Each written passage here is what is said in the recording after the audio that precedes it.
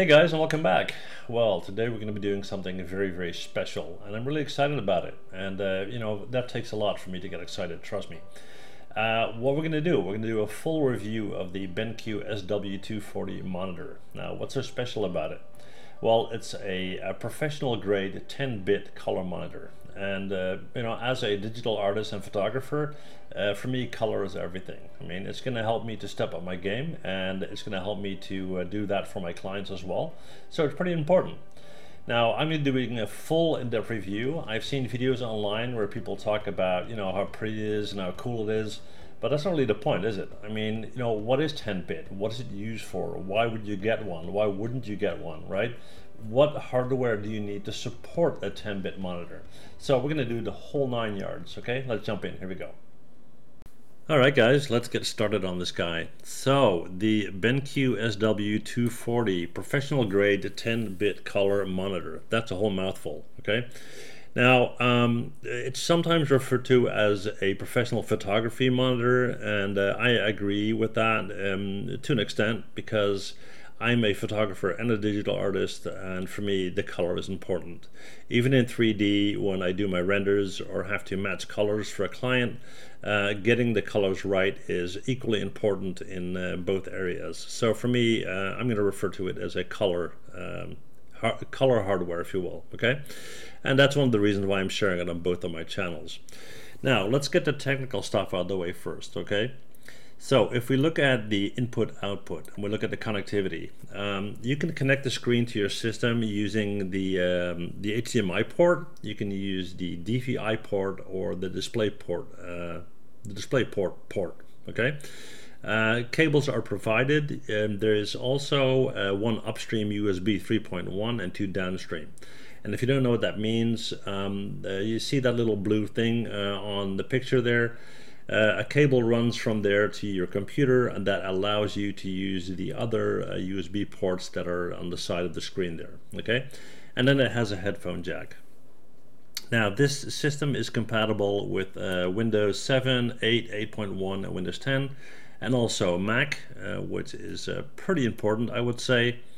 And if you look at the accessories as far as what comes with the screen, the hood, obviously pretty important.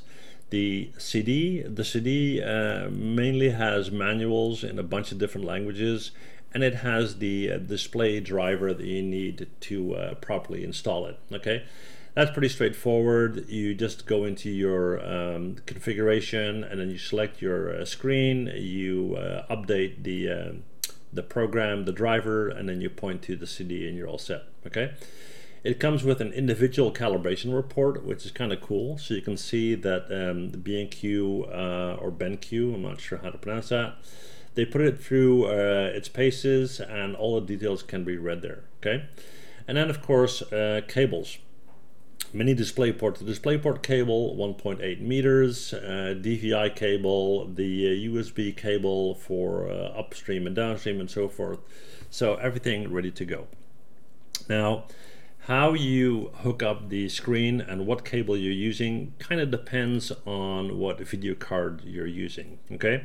And I'll get into that later, but keep in mind that when it comes to setting that up, there are a couple of things you need to know before you're ready, all right?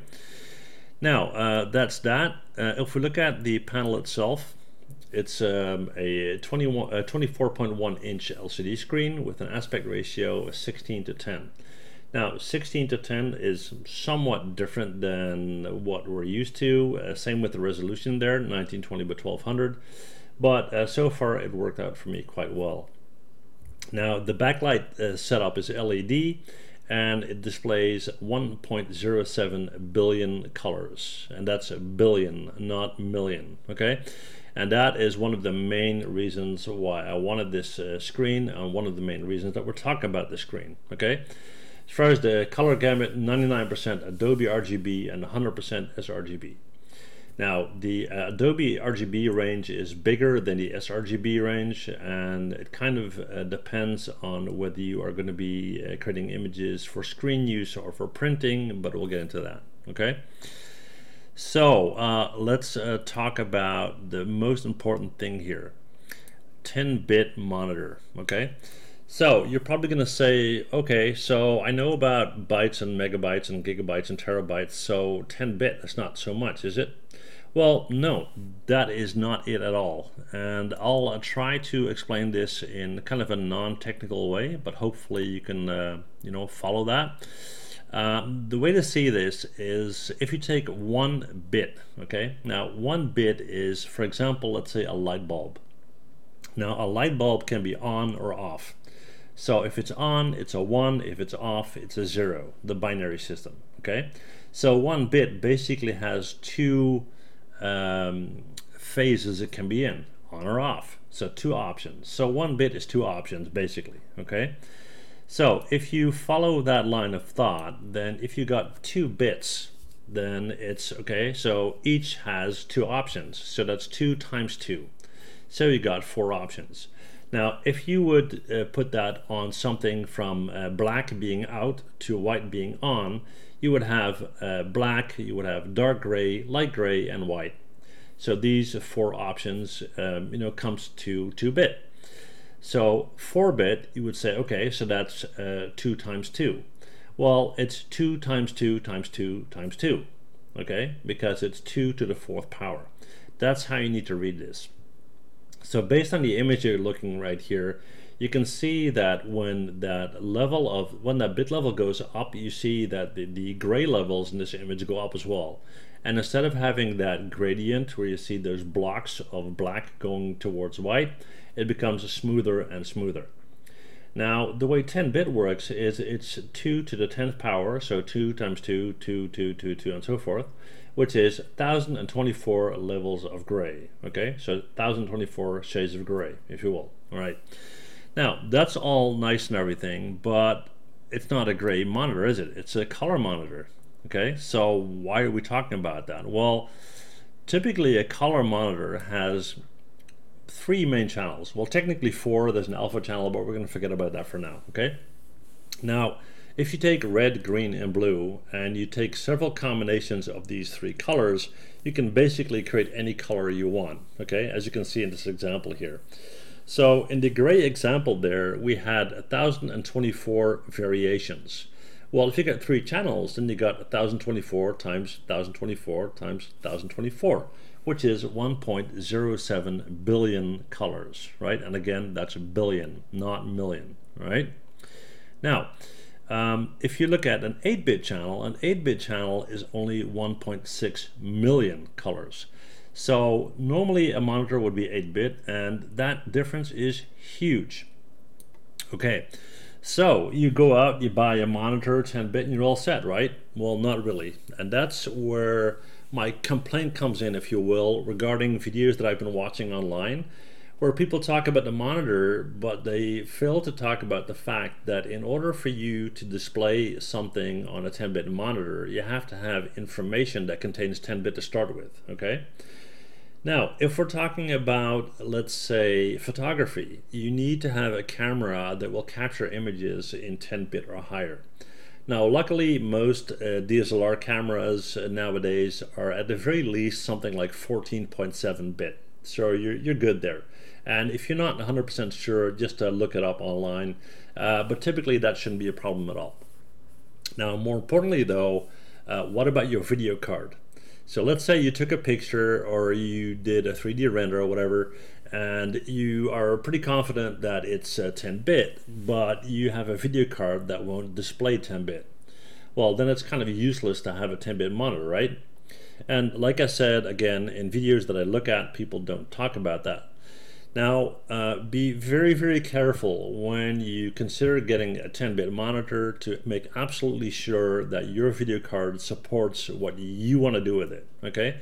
You got specific software that works with DirectX or OpenGL. You got Quadro cards, you got NVIDIA cards, like the GeForce ones. Which ones suit your purpose? So don't go out, buy the monitor, find out that your video card is not supporting it, and have to go out and spend a lot more money, okay? Unless you got a lot of money, all right? Okay, so that's that. So hopefully you understand how that works, okay? Now, why would you get one? Kind of an important question, and it's interesting that in all the videos that I looked, looked at. Nobody talked about this. Why would you want a 10-bit monitor? Okay, so you get to see 1.07 billion colors. Okay, who cares? Well, for example, your customers care. Let's say you are asked to do a 3D model of a Coke can, or you're a photographer and you're doing product photography. It kind of helps when you get the customer's product in the right color. Now the thing is, when you are working on your screen, right, your reference is the colors you have. And if you have a choice of 2 colors of red, or you have a choice of 2,000 colors of red, big difference, right? And if you come up with a product that doesn't look right and is not calibrated, you can have an unhappy customer, and before you know it, you can have no customers at all right? So that's pretty important. Now, what would the second reason be? Let's say you are a 3D artist or a painter, or you draw, you paint, I don't know what you do, but you want to have a full spectrum and full range of color. Now, if you have a 10-bit monitor and you're working with the software and video cards and whatnot that support that, you have a much higher range of color to work from, and that's just a lot of fun because it's more colors on the palette. Simple as that. Okay, so about that. Let's jump into the actual hardware and talk about how that works. Okay, here we go. Well, first of all, the way you set up the monitor, you can do it horizontally, vertically, but you can actually even tilt it. And the cool thing is, if you want to mount it on a wall, you can do that too, right? Now, what's pretty convenient is that you can tilt it forward and backward as well. And if you want to move your screen up or down, it's basically with the touch of one hand that you can do that. There's a spring in the back there, and if you push on it or pull on it, it will just raise or push down the monitor. Okay. Now, what else? I mentioned earlier that on the side of the monitor, there are 2 USB ports that are fed with the cable that I talked about before, and you also have an SD card opening there. Okay, so if you have photographs or files that you want to load straight up into your screen, you can do that there, right? So that's all about that. Let's dive into the on-screen display and talk about calibration. Alright guys, and last but not least, the on-screen display. Well, this monitor comes with a lot of settings that you can use besides the obvious, like brightness, contrast, and so forth. You have the option to choose from a number of presets like Adobe RGB, sRGB, black and white, and so forth, but also gamut and whatnot. Now, one thing is really important for you to remember, because that's actually something I ran into. I hooked everything up and I started my system and I had no image on my screen whatsoever. Now, what I forgot is I used the HDMI cable to connect it to my computer, but on the monitor you have to select that your input signal is on HDMI and not on DVI or something else. So mine was set to DVI, and that's why I didn't see anything. Okay. Now, I thought about putting some pictures next to each other on my screen to show you the difference, and then I realized you probably wouldn't be able to see it anyway, because if you don't have the correct video card and monitor or whatnot, you will not see the difference. So that's kind of unfortunate, but for that reason there's no point in doing that. Okay, so what I can say is that the on-screen display menus are well equipped. They allow you to do hardware calibration, which is extremely important, and that basically concludes my review, guys. Now, I'm going to be working with this screen for a while, of course, so if you want to know how that worked out for me, contact me in a month or so, and I will be happy to tell you. You can find my details below, my email address and whatnot. And that said, I hope this video helped you on your way to get a better understanding of the SW240 10-bit monitors in general, and whether you need to get one or not. And if you do want to get one, I'll put a link below. If you decide to use that link, you will support my channel at no extra cost to you. Okay? Well, thank you very much for watching, and see you guys next time. Bye. Well, thanks for watching, and before you go, please hit that MH button to subscribe, okay? See you guys next time. Bye.